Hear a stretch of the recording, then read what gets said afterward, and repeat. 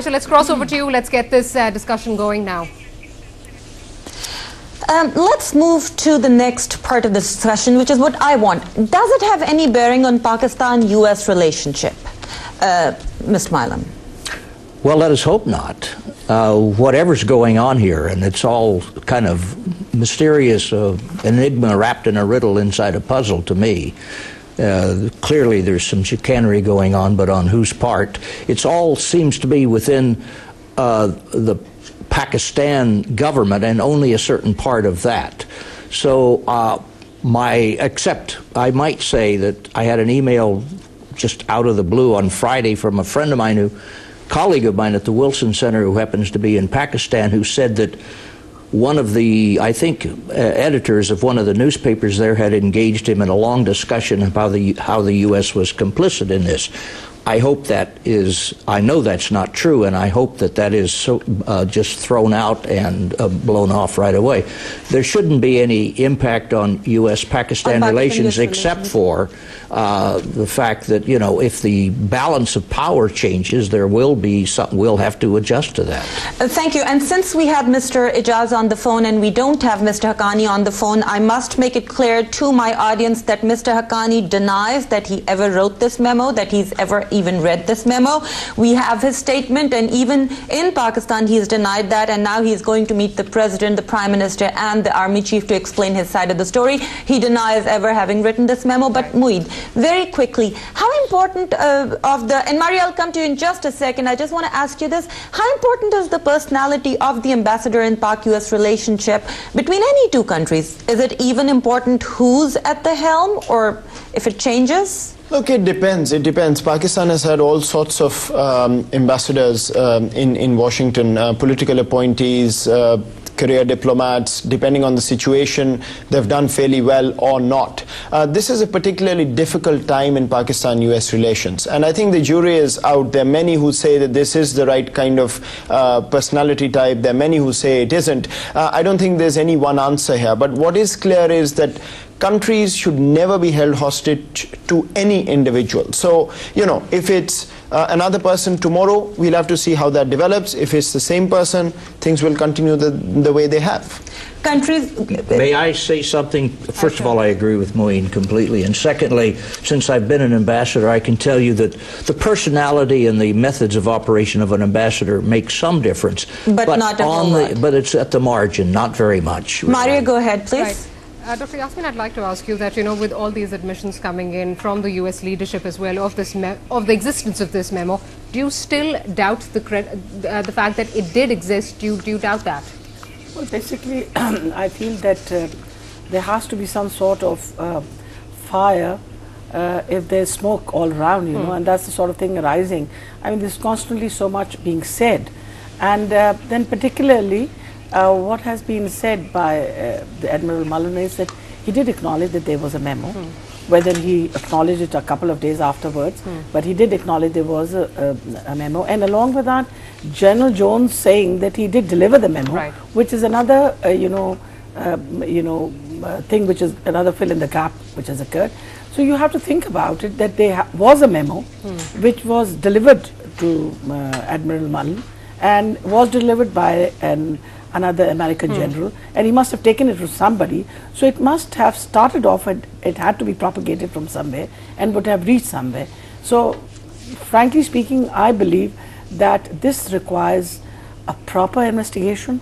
This is something which is very alarming, because if such sorts of allegations are there, they have to be properly looked into it, and Pakistan Tehreek-I-Insaf has already asked that a suo motu action should be taken by the Supreme Court, because frankly speaking, if this has actually occurred, then it's violation of the Constitution, and this borders on to treason, because this is the if you look at Article 2, I think it's Article 243 and 245, where there has to be a relationship between the President and the armed forces.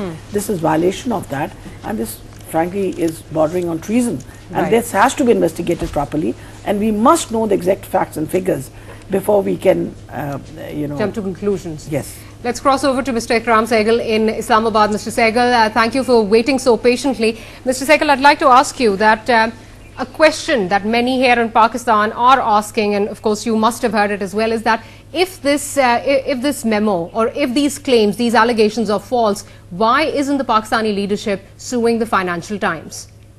What do you believe? Well, absolutely, I agree with you, and I think the answer to that is what your question is. Why aren't they suing it? They are not suing the Financial Times because there's credibility behind it. Now, I'm not going to stand and give any references for Mr. Ijaz, but I will say this, that in the interview that he had with you and in all the conversations that I've read in the newspapers, his account comes across as very credible. And those of us who know Mr. Hussain Haqqani very well and the way he operates, and in fact, if you can see the way he's been operating since this memo has surfaced, is exactly the way he does things. Now, I believe that, because one thing is of course quite incredible, that on 9th of May, the Pakistan army was really down and out because of the Osama bin Laden affair. And there was no question of a coup. But I think what happened was that Mr. Haqqani took a page out of Zulfiqar Ali Bhutto's book when he fired the Chief of Army Staff, General Gul Hassan, on 3rd March 1972. And from 3rd March 1972 till he was ousted on 5th July 1977 was the only time the civilian government really had control over the army and the ISI. And I think Mr. Haqqani, of course, went to Mr. Zardari and said, this is an opportunity of a lifetime, and spooked the Americans by saying that there is a coup imminent, and because of that, we can finally get control over the civilian agents, the intelligence agencies like we wanted to. Now, I think the way it has been there, why hasn't, look, Mr. Mansoor Ijaz has got a lot to lose, because not in Pakistani courts perhaps, but in United States courts, he can be sued for defamation in a big way, and the Financial Times can be sued for defamation. And the very fact that, even today a very weak sort of a thing has come from Farah Isfahani about taking it up in the courts, but nobody has really aired the fact that somebody can be sued, gives credibility to Mr. Ijaz that what he has said is correct. I think a few weeks ago, your colleague Katrina asked me, what should the Pakistan Army do about the Haqqani network in North Waziristan? And I said very clearly to her, dismantle the Haqqani network in Washington, because they are the ones who, that network is the one who is keeping Pakistan Army and Pakistan nation on a back foot. All these machinations have to stop. Dr. Yasmin, Mr. Sehgal, we have to go to a short break, but before we toss over to the break, Dr. Yasmin wants to say something. Madam, would you like to add something? Well, frankly speaking, I do agree completely with Mr. Ikram Sehgal, because I think what all he has said, I mean, there's so much of facts and figures which support that there was a memo and something happened there.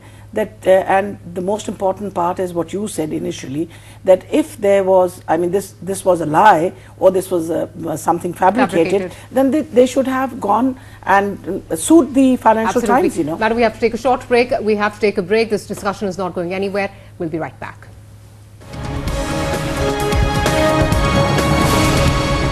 Welcome back to the platform. I'm Ayesha Tanzeem, and we are talking about what is now called Memogate, but we want to talk about the impact on US-Pakistan relationship. Ambassador Milam, when we say Admiral Mullen may or may not have been involved or allegedly involved, what does it say about the relationship between Pakistan and US?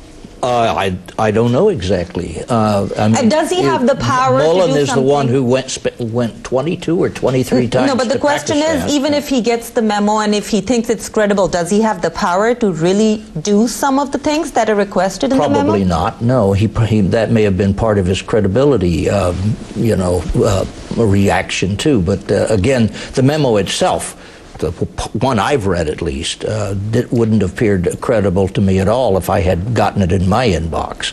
I would have thrown it where he did, in the non-credible round file. Why, if he cannot do anything about it, is the memo sent to him at all? Well, look, first of all, I think you have to understand that this points to a fundamental problem in this relationship. In Pakistan, there are all sorts of conspiracy theories all the time, as if the US has got, the remote controlled sort of way of dealing with Pakistan. And I think this plays right into that, well, you want some internal correction, go to Uncle Sam, get it done. And I think it's very unfortunate for the relationship if this pans out in a way that people believe that, look, whether it worked out or not, this is exactly where our leaders go. This is where they go to get things done. I think it's damaging for the Pakistani leadership. It's very damaging for the US side, because I don't think there is that reality to this that, somebody calls up the US and says, do this for me, whoever it is, and it happens. Yes, there have been instances where the US interlocutors have helped or not, depending on what the situation was. I think there have been some mistakes on the US part in the past. But to imagine the US, calling up somebody and changing an internal configuration in Pakistan which is so structurally set, if I were in anybody's place who was deciding here, I would also throw it out. One, it can't happen. Second, the kind of cost even to try that is so huge in the relationship that I don't think any serious person would take it up. But Ambassador Milam, let me add that, in fact, the relationship was in a very bad state at that point, not just because of the Osama raid, which had occurred only a few days earlier maybe, but because of the Raymond Davis affair, which had stretched out for months, just a few months earlier. So I think anything that we had tried to do, if it were possible, would have redounded to our great disadvantage and made the relationship worse. It's bad enough anyway. Go ahead, Maria. Right. Now, I'd like to ask Dr. Yasmin Rashid. Madam, now, Hussain Haqqani was nominated for the first time in your party's rally on the 30th of last month. How did Imran Khan, many people are asking, how did Imran Khan know about this particular diplomat, whereas, the name wasn't mentioned, Hussain Haqqani's name was not mentioned before that? How did Imran Khan know before anyone else? Basically, if you look at the article which was published in Financial Times, it actually mentioned that this whole memo had been published in it. And it was mentioned that a senior diplomat of Pakistani origin based in and the embassy was really responsible for starting off this memo. So I think it's quite easy to put two and two together, and I'm very proud of my leader. He's very educated, loves reading, and therefore he did put two and two together, and the only person he could really think of, as it's already been mentioned by Mr. Ikram Sehgal, is the Haqqani network that we're having a problem with in New York. That's why he's talked about Haqqani. Right, let's cross over to Mr. Sehgal. Mr. Sehgal, I'd like to ask you that, it's being said that this case is going to be taken to the Supreme Court. Do you think it will yield any tangible results, considering that the Supreme Court already has a lot on its plate? First of all, I want to go back, Maria, if you let me, back to the US-Pakistan relationship. I think this is going to do wonders for the US-Pakistan relationship. What has been happening with the US-Pakistan relationship has been these Rasputins like Mr. Haqqani, who have been going and saying wrong things about the army and the ISI, and then spooking the US into doing things which they really do not believe. I am one of those who believe in civilian domination over the military, but a credible civilian domination, not one which is corrupt to the core, because obviously the military is not going to answer to people they know for a fact are corrupt. Therefore, even if, now let's go back to your question, and that is, if it goes back to Supreme Court, it's a very open and shut case. It is treason. Now, the treason, as far as Mr. Haqqani is concerned, is very clear. There is no doubt about it. I think the doubt has only been created by the fact of his tweeting people and sending emails to people and coming on. And like he said, I think he just cried on Mr. Kamran Khan's show because he got caught at it. Mr. Haqqani has been doing all these dirty tricks for a long time. You ask yourself this question. He was a part of Mr. Nawaz Sharif's IGI team, which brought Mr. Nawaz Sharif into power in the Punjab in 1988. Why did Mr. Nawaz Sharif throw him out? Because of certain pictures that Mr. Haqqani floated around the country. Mr. Nawaz Sharif, whatever, I may disagree with him politically, but he's a decent human being. And even he could not take it. And he just told Mr. Haqqani that I cannot work with you anymore. So he crossed over to Benazir and stayed with Benazir off and on till such time that he got an opportunity when Benazir was ousted. This matter is very clear as far as Mr. Haqqani is concerned. I think where the problem is the smoking gun as far as the president is concerned. That there is an element of doubt. But as I understand it, there are two things which I must bring to your notice. what was Mr. Haqqani doing in London? Why was he talking to the Chief of Defence Staff in London and to the Defence Parliamentary Secretary in London? And why was on that day, on May 10th, Mr. Zardari was in Dubai? So there could have been a conversation with him which could not have been intercepted by anybody between London and Dubai. Now these are questions which are, which Mr. Haqqani must answer. When there is a Pakistan ambassador already in London, why was he in London talking to the Chief of Defence Staff? Obviously, this is part of the same, Mr. Sehgal, allow me to interrupt because we do have to toss to Washington. Before that, Madam, you'd like to add something. Maria, I think it's extremely important. You must understand how damaging this memo has been. It's really undermined the capability of our armed forces, and there's been, over the past, couple of years, we've been having this terrible undermining done of the armed forces. And if you look at it, the territorial, sovereignty which has been damaged by all the drone attacks and everything for which we had been protesting has been going on constantly there. And it's the civil government which has really been accepting these sorts of incursions into Pakistan. Right. Madam, we have to toss to Washington. Ayesha, over to you. Moeed, it seems like you want to make a comment about this particular thing, but I want to ask you and also Ambassador Milam, why is it, we also know, this is not the first time, we know through WikiLeaks that people in Pakistan, politicians particularly, come to the US ambassadors, and you have been one in the past. You can tell us why they come, what do they expect to happen? Well, I think Moeed explained it, that somehow they think that we have some sort of magic mechanism to fix things or to do things that they think ought to be done. Frankly, most ambassadors will push most of those kinds of people out of the office. So let me ask you, what happens when you tell them, sorry, we cannot do that? It's your problem. What happens Well, then? for me, nothing happened to me. They all just went away. But I can't They do speak. all go away. Do they understand that the U.S. doesn't have... Sometimes yes, sometimes no, I guess. But, I mean, this is clearly one of those things that they thought... They didn't even bring the U.S. ambassador in. This time they went through... well, maybe they went through. I don't know what the story is, but they seem, at least they're claiming they went through the Pakistani ambassador. I don't know. Look, I think there are two things. First of all, I think the US has made mistakes in the past, where at least there's been this suggestion and this opening given that, we'll talk about certain things. Even in the WikiLeaks, it doesn't come across as if this side was too uncomfortable hearing what was being said. From a US perspective, I think there should be a complete non-interference. Whatever is Pakistan's problem, it's Pakistan's problem, they have to solve it. Precisely because of this history, you've got this memo scandal which is becoming believable, because it's not the first time somebody would have come out and said something to a US ambassador or general or whoever. What I wanted to clarify is, I think we are mixing two things here. One is the issue of the civil-military divide in Pakistan, and how, whether the civilians are bad-mouthing the armed forces, whether the armed forces are being unfair, whatever that is. That's a substantive issue that needs to be discussed and solved. The other part is the actors involved. Ambassador Haqqani, Mansoor Ijaz. I think for that, you need to have an independent inquiry. You need to give a fair chance to everybody involved. You shouldn't blame and sort of, just have somebody declared guilty before something has happened, and that should happen, whether it's a Supreme Court, whether it's a commission. I think there's no way around that. That needs to happen immediately. But the deeper issue, which is the civil-military relations, I think is problematic, because both sides, one believes that they have no way internally to correct the balance, and thus they go outside and talk to somebody else. The armed forces, of course, believes that this is an internal matter, and they're bad-mouthing us, they're trying to undermine us by going to an external party. That's a deeper issue that Pakistan needs to discuss and resolve, because the divide is widening, to my mind, not bridging. Thank you very much. Could I say just one more thing?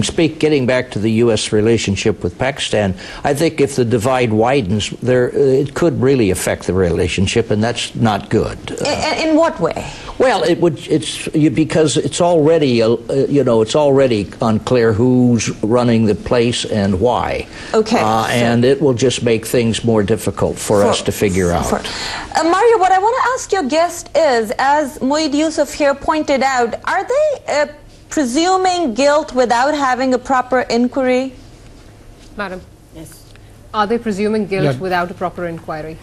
Oh, well, I think there are too many facts and figures which have been shown, and as I said right in the beginning, initially, if such a big allegation has been put on the ambassador and the government, I think something should have been taken right there and then, and they should have taken Financial Times into the court. You know, that would have at least safeguarded this issue, that they probably there's some sort of lies behind all this. Right. However, since they have kept quiet, keeping quiet by itself might at times show the guilt. You know, so I believe it's still very important. Again, it's still very important that a proper inquiry should be done, and the next important part is that if found guilty, then of course the people who are responsible should be taken to task. Yes, should be taken to task and should be punished properly. Mr. Sehgal, you also want to add something. Please go ahead. Yes, I think, you know, the fact of the matter remains that Shuja Pasha, who was the DG ISI, met Mansoor Ijaz for some time, and then he took his time to verify all the facts. Now, that is our premier intelligence institution. Now, either we believe them or we don't. I, for one, do not agree with them on certain of their initiatives, but I do believe them because they took the time before he went to General Kiani, and then General Kiani went to President Zardari. I do not think that these people would have gone to President Zardari unless they were sure about the facts. Now, that by itself, and whatever prima facie we've heard from Mansoor Ijaz, and what we've seen in the newspapers, and what the reaction of Mr. Haqqani is, that the only thing that he's talking about is Mr. Ijaz's credibility, what he did at that time, and you know, first of all, he's right. Mr. Haqqani did not write the memo. Yes, he did not. Mr. Mansoor Ijaz says he dictated it. All right. But the point is, those of us who have dealt with Mr. Haqqani over the years, and those of us who have seen Mr. Haqqani working behind the scenes, and the thing is, this is exactly what he would do. Now, Mr. Mansoor Ijaz is finally, either he's got all the resources in the world to have crafted all this in a very subtle manner, and that he is so confident that he's ready to be defamed, to be sued for defamation. I do not think so. Mr. Sehgal, I want you to clarify one point. Many people here in Pakistan believe that the military establishment is not very fond of Ambassador Haqqani, and this was perhaps a way of getting him sacked. What would you like to say to that? I think that is correct. I don't think anybody in the army is fond of Mr. Haqqani, but they are not fond of Mr. Haqqani because they don't trust him. Because they feel that he is the one who has been inciting and giving you know, people facts in the United States which are incorrect. And I tell you very frankly, Ambassador Milam is right out there, and I tell you very frankly that once this gentleman is out of the scene, you will see US-Pakistan relationship on an even keel. Because I have dealt with American over 25 years. My company guards the US Embassy in Pakistan. I have dealt with Americans. If you deal with them credibility, honestly, Mr. Sehgal, they will let's always take that believe point you just made. Let's take that point, Mr. Sehgal, you just made. Ambassador Milam, is he right? Do you think Ambassador Haqqani is a hurdle in good US-Pakistan relationship? I don't know, really. He seems to have been a pretty effective ambassador, but I have no idea what he's doing behind the scenes. I'm not in the U.S. government. I never see Ambassador Haqqani except when I need a visa. That's rarely. You know, so I don't know whether a change would help or hurt, frankly, depending on who was the replacement, among other things. And as I said earlier, you know, I've been an ambassador, and I know that we make a difference at the margin, but it's not that big a difference because policies, particularly in this age of instant communication, are made in the capitals. And, you know, that's what WikiLeaks is all about. We were reporting all of these approaches back that you talked about. And so that's how you know about them. Mr. Yusuf, if the ambassadors are not that important and they're just executing the policy coming from above, then why is all this big hoopla about, like Mr. Sehgal said, if Mr. Haqqani is removed, Ambassador Haqqani is removed from the picture, US-Pakistan will have a better relationship. Why is this idea of power in the hands of a particular person? Well, I mean, precisely because in this case, there is a certain segment which believes that the current ambassador is doing more than an ambassador would do and going out of line or whatever the script is. There are others who believe, no, he's actually doing what is being told. So I think there's a debate on the particular individual, and that's my point. Let's not conflate that debate or his sort of dealings or what people think of him and the issue, the deeper issue at hand. These are two separate things, need to be dealt with completely separately. Now, what you also have to understand is that there is a structural problem in Pakistan, which is that the ambassador, when he's a political appointee, is really reporting to the person who's appointed him. So I think there's no secret here that the military channel is fairly broken with this ambassador. The Foreign Office and the Prime Minister are tangential, and it's the President which is the direct link. So I think there are a lot of people who are rubbed the wrong way when this channel opens and the others are bypassed. Thank you very much, Moeed. Yes, Maria. Right. I said I'd like to go to Mr. Sehgal. Mr. Sehgal, I'd like to ask you that what if this memo is in fact traced back to President Zardari? I know we are speculating. What will happen? What next? That's the million-dollar question. There's no million-dollar question. It's a very straight answer. If it is traced back to President Zardari, then he must stand a trial for treason. That's Article 6. How can the Supreme Commander go against his own army, to a foreign country, and then try to engage that foreign country in undermining the integrity of the country? There are some things dear to us. We may not agree. We may agree with the Americans on some things. We may not agree with them some things. But nuclear assets, for example, are part and parcel of our DNA as far as our defense is concerned. That is the credibility that we have in the non-conventional defense. That gives us parity with India. Obviously, if somebody is trying to undermine that, it is a treasonable offense. Whoever it may be the president of the country. If it is traced back to President Zardari, I'm sorry, in that case, President Zardari has committed treason. Madam, now it's also being said that two other ministers helped Hussain Haqqani draft this this memo. Who do you think, if we can speculate, who do you think those people are? Frankly speaking, it might be very difficult to speculate. From what we heard from Mr. Ijaz Mansoor, he said actually that everything was being dictated to him by Mr. Haqqani himself. So probably I wouldn't really be in a position to speculate on this, but I'm definitely sure that there was some sort of conversation going on between Mr. Haqqani and Mr. Ijaz Mansoor according to the sort of dictation given to him, because he said that it was dictated to him, he wrote it down and then sent him back for verification. I'm sorry to interrupt, but we have to toss over to Washington. Their time is running out. Ayesha, over to you. Thank you, Maria. We only have a minute and a half. Very quickly, has there been an incident like this in the past? Forget Pakistan, where the US has interfered in another country's affairs and actually made such changes? I'm sure there has, but I don't know of any off the top of my head. Moeed? No, I mean, there have been many, and this is, I mean, let's not sort of go into the normative superpowers do this. You can put out numbers. Forget about superpowers. Pakistan has done it many times. Every country does this. The problem is you've got to make this unbelievable at some point. If there is a sense in Pakistan that this can happen, we can go to Washington, get things done, and sometimes things are done, then I think there's a problem, because there's a tendency for one side to come out and go somewhere else and get the job done. The status quo power institution never needs to get outside, because they actually have internal control. So I think this problem will continue. There will be people who will bite. There will be those who will push them out of the office. Who will not bite. But we should stop thinking that we can use external We're running out of time. Moeed, thank you. You're making a very good point, but we have to wrap up from Washington. We have to thank our guests here, Ambassador Milam, the former U.S. Ambassador to Pakistan, and Moeed Yusuf of the U.S. Institute of Peace here from Voice of America Studios in Washington. I'm Ayesha Tanzeem, and over to you, Maria. Thank you, Ayesha. Now, let's cross over to Islamabad, and Mr. Sehgal, we only have a minute left. Final words from you, and then I'd like to come to Madam Yasmin Rashid as well.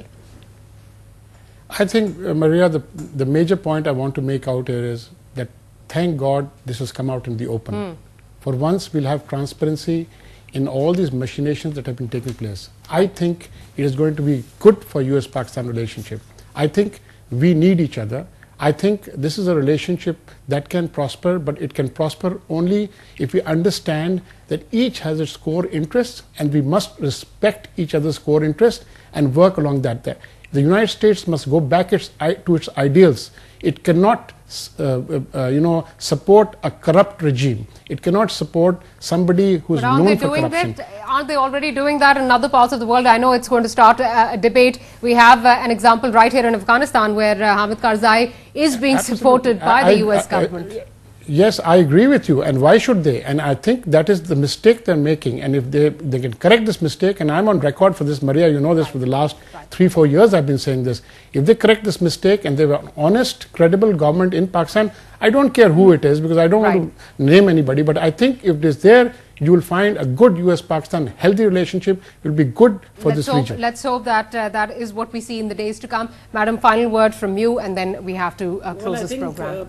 This is what we actually need, a very honest government. You see, because if you have governments which are corrupt, at times what we are having at the moment is that corruption breeds all sorts of cheats, and what we have managed to have is we are being maligned all over the world now, and it's very embarrassing. I think it's extremely embarrassing, not only it's embarrassing for the people of Pakistan, and it's embarrassing for us to think about that these sort of directions are being taken from the are being given to the American government, basically to interfere in our sovereignty and our integrity. Right. Madam, thank you very much. I'd like to thank both my guests, Mr. Ikram Sehgal in Islamabad and Madam Yasmin Rashid here in our Lahore studios. And we began this program by talking about two subjects, two topics. We were going to discuss Imran Khan's political launch and his political rally, which has created a lot of ripples here in Pakistan, but unfortunately we did not get the time. We will try to discuss this in some other program. I'd just like to end our program by saying that, we started off with a lot of questions. Some have been answered, others remain unanswered, and some new ones have been created. Let's hope that in the days to come, we get the answers we are looking for. This is Maria Zulfiqar Khan signing out for tonight. Good night and Allah Hafiz.